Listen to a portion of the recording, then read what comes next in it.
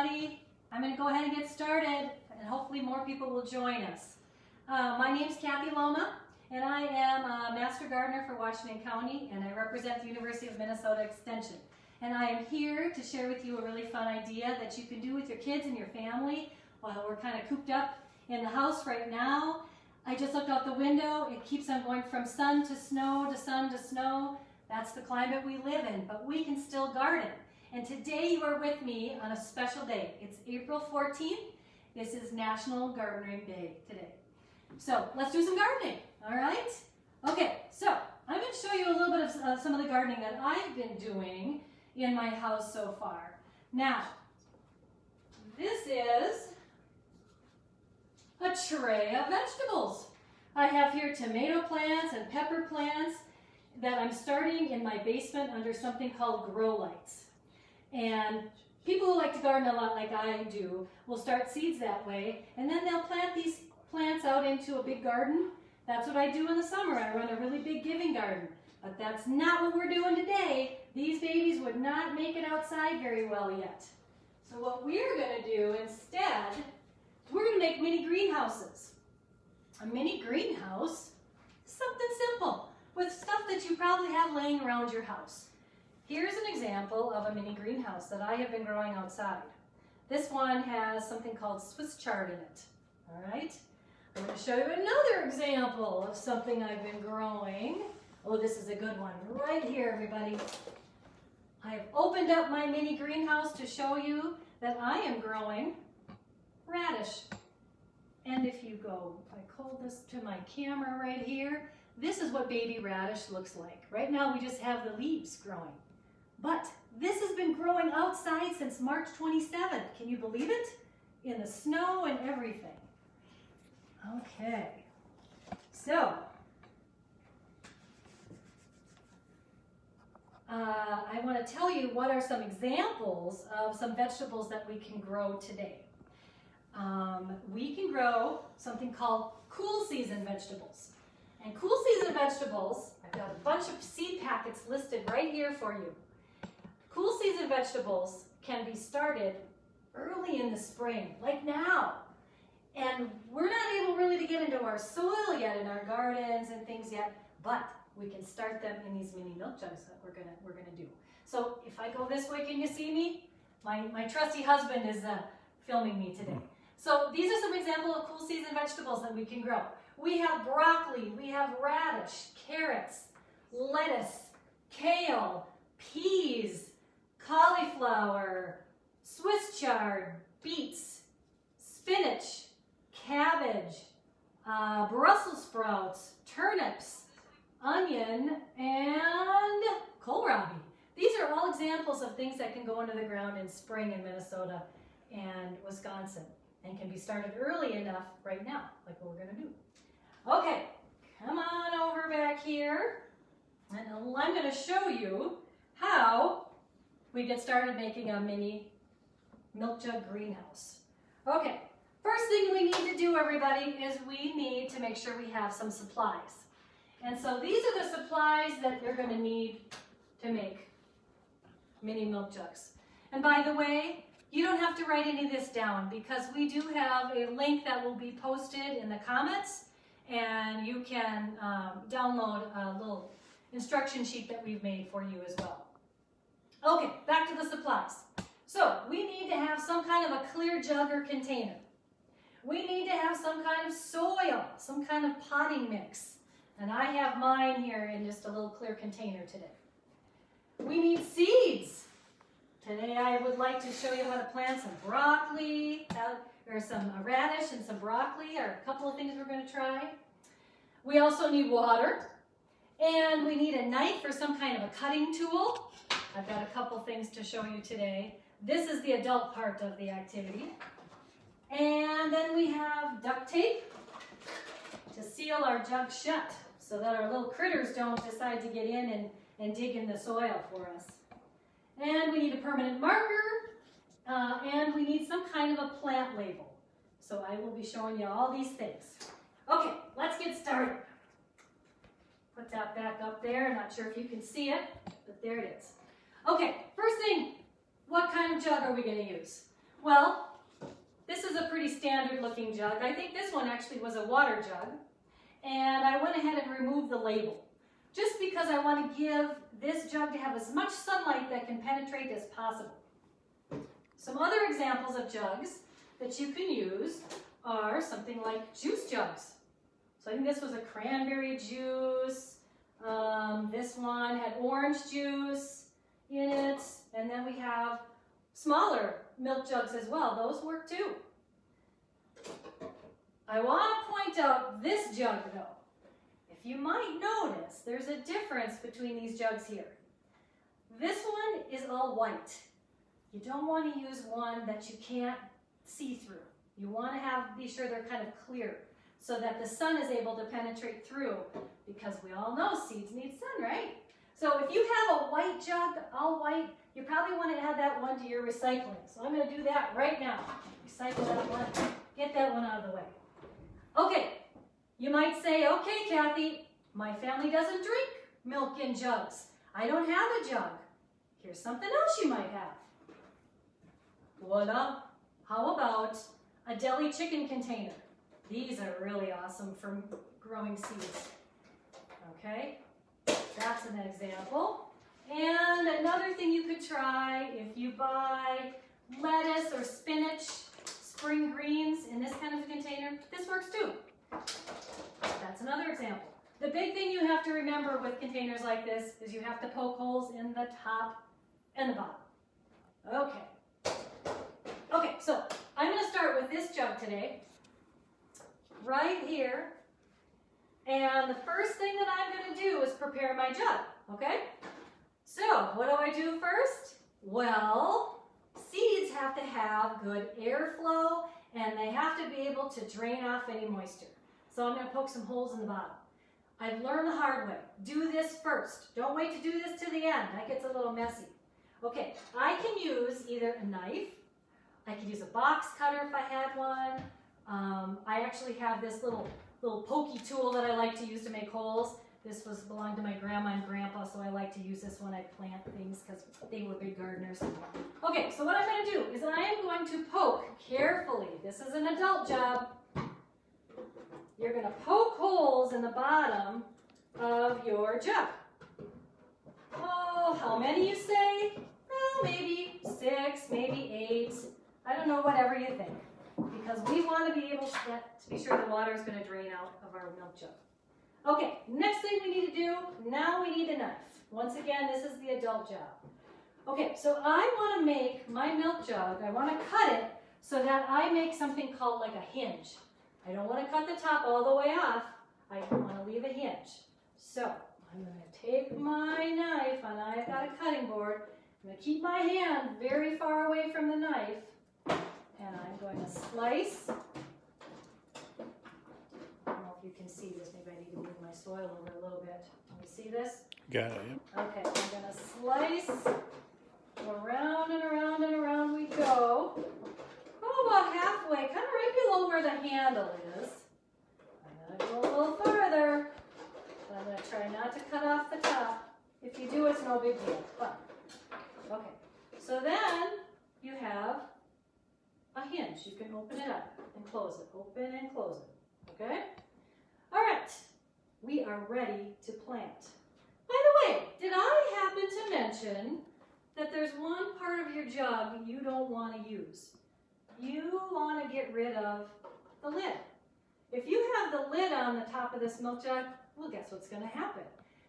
You're not going to get any water in it from the top when it rains and snows outside. So we're going to get rid of that, okay? So I'm noticing that I still have this on my juice container. Recycle this. Okay, you don't need that. All right, now we are set. So now we need a little bit of soil, okay? Well, I don't know about you, but most of my soil is covered right now. I don't want to use my outdoor soil. I want to use a good potting mix. So this is an example of what potting mix is, okay? You can find it at any kind of store around here that's easy to find.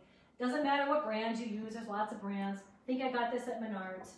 But this is something called potting mix, and it's nice and loose and airy and easy to work with. So what you're going to do is you're going to take your soil and put it into some kind of a smaller container. Just makes it a little bit easier for you to work with. And then another trick that I've learned with doing this kind of a project, so you don't get your kitchen all slopped up with water running out the bottom of your milk jugs, is you put a little water in your potting mix first. So I'm just going to put a little bit of water in here, and then I'm just going to take some kind of a spoon or a trowel or something and stir it up. And you want to get it about the consistency so that the soil turns from kind of a light brown color to where it looks kind of black, so you know it's wet. And when you touch it, it squeezes together and holds, but it's not too drippy, okay? So that's kind of the consistency that you want. Then you're going to put that into your milk jug. How far up do you go? Well, you want your plants to have lots of good soil to grow in. So I'm going to fill that almost to the top here. Almost. Okay. And I'll just take my hand. It feels so good to have my hands in the soil right now. Oh, I love it. Okay, a little bit more. There we go. And I'm just gently patting it down. I'm not pushing it too hard. I'm just giving it nice and even on top. I think that's pretty good. All right. And you see that? That's what it looks like right now. Okay? Okay, next thing. What are we going to plant in there? Well, once again, we're going to plant something that's a cool season vegetable. You may have seed packets laying around your house that you used last year, the year before. That you can use those. That's okay. Sometimes it's kind of hard to find seeds right now because we're home. You can always try ordering seeds online. That works. I've heard that they're kind of getting a little bit low on stock, but here are a couple catalogs that I like. One's called Johnny's, one's Territorial. There's many seed catalogs out there you could try to order from if you don't want to go out to a store. But if you do, seeds are usually everywhere this time of year.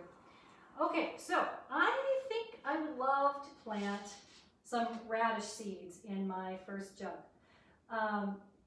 Kids love radishes because they grow fast and they're like little treasures under the ground when they grow because there's something you can pull out because they're kind of a root vegetable.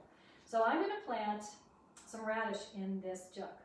Okay, how do I know how many to plant? How do I know how deep to put them? This is important. Whenever you are dealing with seeds, you want to read the back of your seed packets, okay?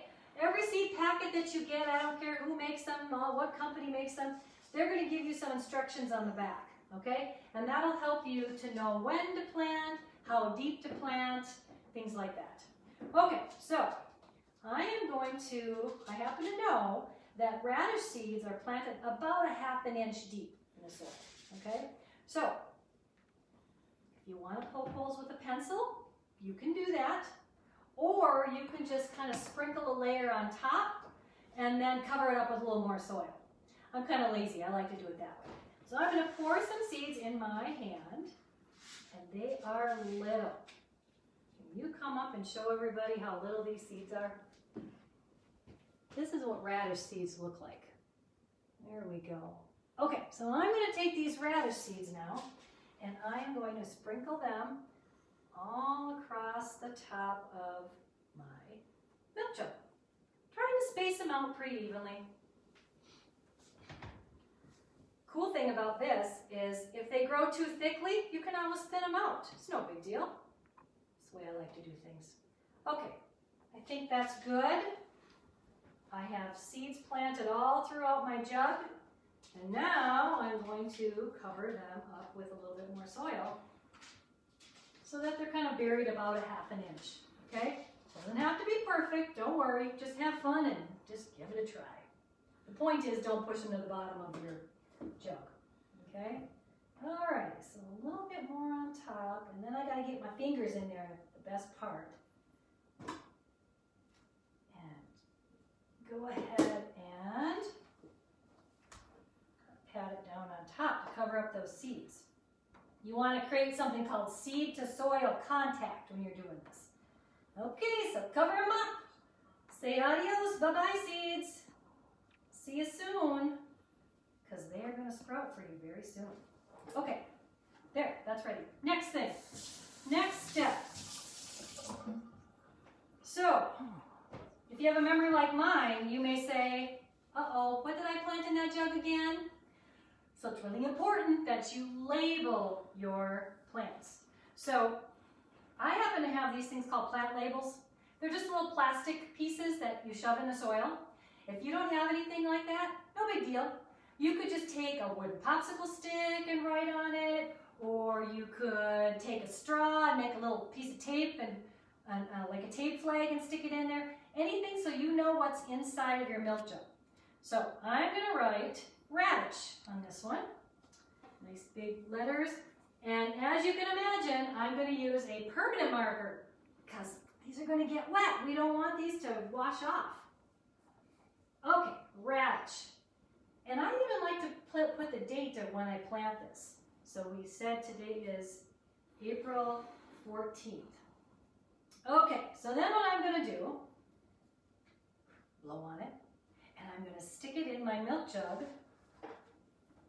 right to the edge, because then I can see through and remember what's in there. Okay, that's my first way of labeling my milk jug. The second way is I want to actually write it on the outside of my jug like this. In permanent marker again, radish.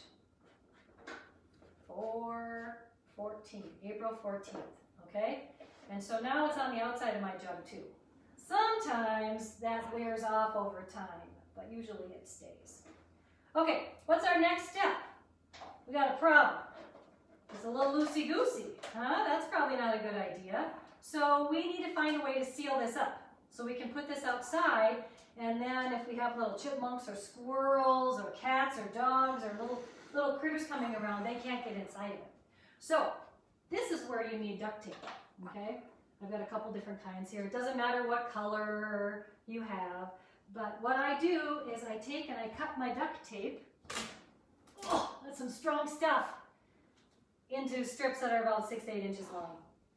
And then I start at the handle side and I wrap it around where the little crack is to seal it up. Take my second piece and keep going. Okay. Voila, we did it. Seal it up. Now I feel comfortable picking it up. And it's not going to fall apart on me. Okay, we have successfully just made a milk jug greenhouse. Okay, what do we do next? Now we've made it, right? What do we do next? Well, the next thing we're going to do, I'm not going to show you this part now because it's snowing outside, but I'm going to find a place outside of my house. Yeah, you heard me, outside. And I'm going to try to find the sunniest spot that I have. And I'm going to nestle that into, well, in my house, I put it outside on the southeast side of my house, and I've kind of nestled it into some mulch. And I've put all my milk jugs that I planted real close together so the wind doesn't blow them over. If you don't have a yard or anything like that to put these out in, that's no big deal. You could put it on a patio or a balcony or anywhere you want. And even if you're inside, you can try this in a window. That would work too. You just have to be a little more mindful to open this up sooner than if it was outside. Okay, so you're going to put it outside. And then are you going to forget about it?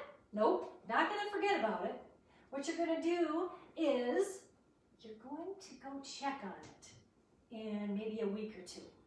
And you're going to say, what color is the soil?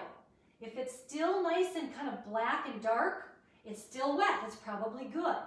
But if it's got a light brown color to it, you're going to want to get a little water out and you're going to want to water it through the top. Kind of like this.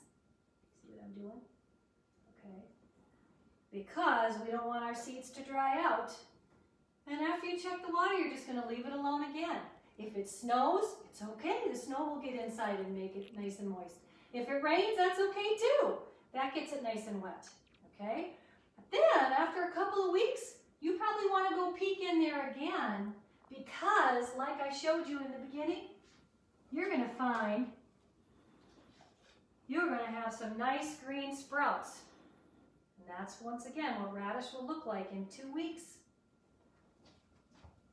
I also have some baby lettuce. Can you come up close and show them what baby lettuce looks like? This is little teeny tiny baby lettuce. This is little teeny tiny kale. And I'll show you my broccoli. That's what it looks like. So I brought these inside to show you, but what I'm going to do is tape them back up and bring them back outside and let them continue to grow. Mother Nature has a good way of letting those seeds know what they're supposed to do when, and they are nice and safe inside these milk jug greenhouses that we've made. Okay, so then what? Once they start growing nice and big, and the weather starts getting warmer in May, you probably want to take your top off of your milk jug, just like I showed you. And if we get a cold snap, you can put it back on again for nighttime to protect your plants. And then maybe towards the end of May, it might be getting really warm. In fact, did you know that inside these milk jugs, it's usually about 10 degrees warmer. So if it's 30 degrees outside, it's math lesson for the day. What's 30 plus 10? It might be 40 degrees inside of your milk jug. If it's 40 degrees outside temperature, what would it be inside your milk jug? Probably about 50 degrees. So, as it starts getting warmer, we don't want to cook our seeds and make them get too hot because they're not going to like that. You want to open this up. Probably you could cut the top off at the end of May and let your plant continue to grow. Okay, then it's up to you. You can continue to enjoy your vegetables in your milk jug, or you could transplant those vegetables out to a bigger garden space and let them grow nice and big and strong in a garden space too. So either way, you get to try it. It's a great experiment for you and your family. I just want to say thank you so much for watching. And if you have any questions, please go ahead and type them into the bottom of the screen right now and we can answer anything for you. And once again, we will have a link to a handout with all of these instructions for you, with all of the supplies you need, and with your steps, your 1, 2, 3, 4, 5, 6 steps to make your very own milk jug greenhouse. I hope you have fun, plant lots of seeds, eat lots of veggies because we're always trying for 5 fruit and vegetables, as many as you can get. It's a great thing. Good to see everybody. Take care, be safe. Bye-bye.